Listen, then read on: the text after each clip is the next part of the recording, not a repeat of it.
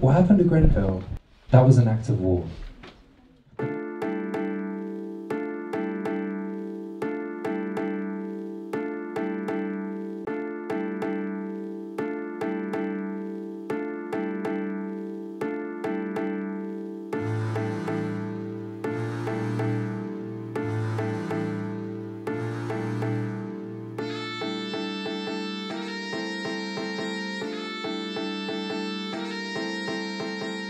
Our councils really love to just regenerate a place, to elevate a space, to regenerate states.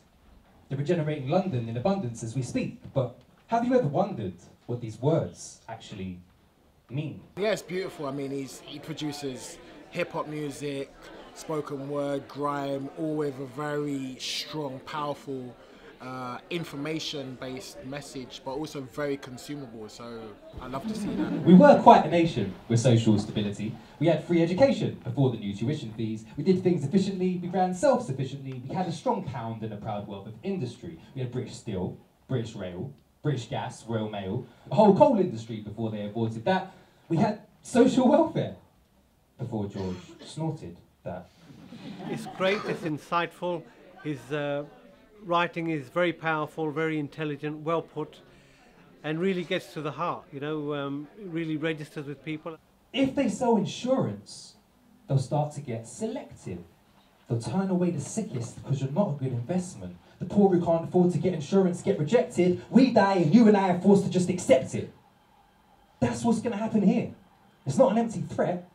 If you're not upper class or rich, then you'll be left for dead.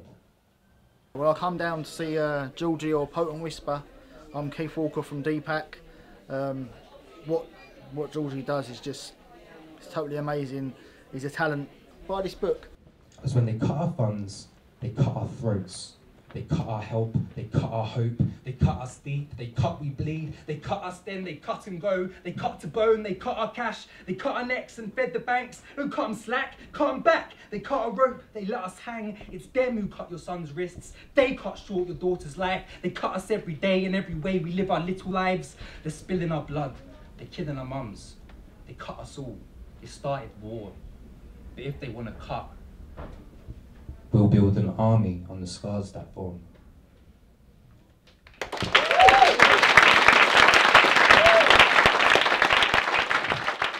He's gone deeper, broader, and in a very beautiful, poetic way that gets right to the heart. He is the most incredible poet and chronicler of our times. Their names are burnt into our minds, and their screams into our hearts.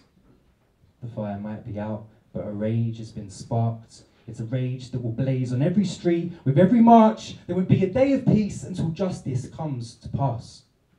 Because it wasn't just Grenfell that suffered mass victims. Every single day we're seeing Grenfell killings. We're suffering corruption in the Grenfell system. This isn't Great Britain, this is Grenfell Britain.